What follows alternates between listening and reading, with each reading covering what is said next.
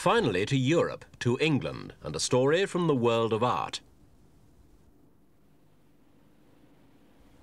A painting in the style of the long-dead great English artist Constable.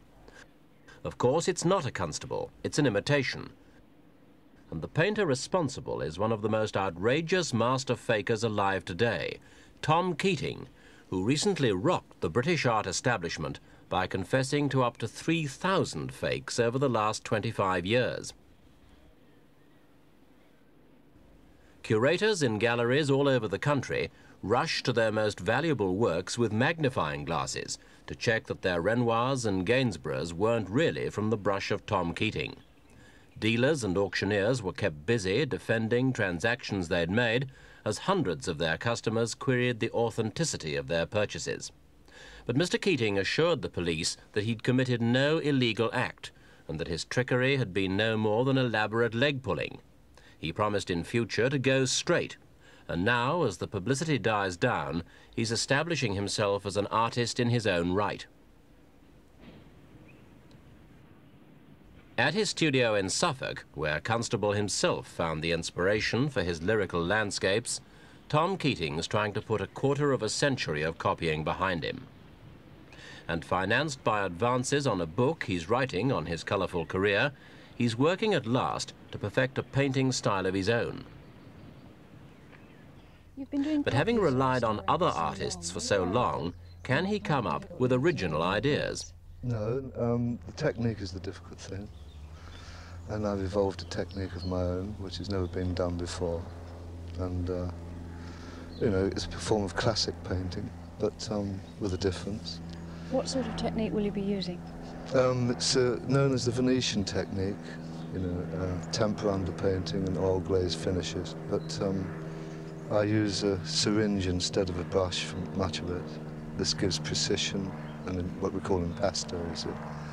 And this would, after the whole thing's finished, you glaze it, you know, tonally, so on. You know, just try painting again, that's all. Do you want to become an artist who's acknowledged in your own right? Well, of course, every artist wants that. Are you hoping to become rich out of your future work, your own work? No, not the object of the operation. I'd like to give money to my kids and so on, but I don't like riches much. So what is the object of the operation? The object of the operation is to do what I was put on the earth to do, to be a painter. Faking's not confined to paintings. These objects at the famous London sale room of Sothebys are part of a museum of glass and porcelain fakes, assembled over 50-odd years by Mr. James Goodell. Some of them are subtle enough to have fooled him in the past. Yes, well, now, that squirrel was one of my mistakes long years ago. In 1945, 46, I catalogued that as Bow, and unbelievably, it's a beautiful model. The original was a Meissen one. Bow copied Meissen, but this was taken off a Meissen original, and it's beautifully marked on the end of its tail with a bow mark. And then there's the bow thing done by some very celebrated copyists at Torquay. For instance, there's another of this man's work. Chelsea, little Chelsea's small rabbit, little beauty. See? Absolutely. And you could sell that today. I think it would pass in many places too. It's a very good example. Again, taken from the Meissen original, the loss in the firing and everything else, the colour. But if you look and examine it closely, there are various points when you're used to the real stuff at once tell you, aha, clever, but not clever enough, you know. It's just like that. While some pieces take on fake identities through the addition of spurious markings, others have to lose some giveaway detail if they're to fool the experts. But the operation isn't always successful. First, if we may, this stoneware jug, which should be rare in about 1580, and perhaps made by a man called Jan Emmons, but it's the silver gilt mounts. When you think they've gone to the trouble of making really nice silver gilt mounts in copy of the period, and beautifully modelled, And I must say, I've been taken in by these more than once in the early days. This particular one was given to me by a friend of mine who saw that I had got a blind spot, I suppose, for dealing with these. And when he gave it to me, he pointed out the maker and all the rest of it on the bottom. And he said, if you look, that these marks are nearly always rubbed off. And you can see where the boy in the shop was told to rub off the mark. There he's been very careless while he's been talking to his pal. And here is the actual mark, very nicely left here.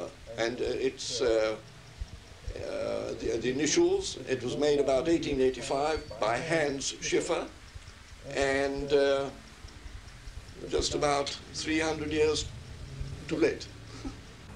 Not a fake or a forgery, this painting's a reproduction, but crafted to a standard high enough to give even experts second thoughts. 32 of them were recently displayed at London's 61 Gallery. They're being sold as Chrome masters, each one reproduced just 19 times, costing from £400 to £1,500 and taking 6 weeks to make. There's paint being reflected back. It's very good, but it just hasn't got this ultimate quality of translucence.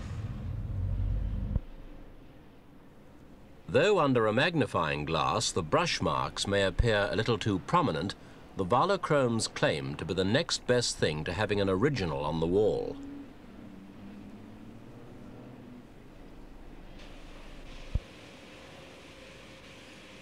The process starts with a 10 by 8 transparency of a painting acquired from a gallery. Then it's enlarged, processed, and a print is made. Colour can be permanently fixed by a method which doesn't dye the paper, but bleaches dye away. The Chrome takes its name from Leo Wahler, a London photographer. The photograph is moulded into the canvas in such a way that the image actually integrates itself with the material. The Chromes are expected to find a ready market with embassies, banks, universities, and those galleries unwilling to risk putting some old masters on show. It might mean we'll be seeing more reproductions in future and fewer of the originals, but no typical visitor would be able to detect the difference at any distance over a few feet. Since it's said that the sincerest form of flattery is imitation, perhaps the copiers, fakers, and forgers aren't, after all, the parasites they're frequently thought to be.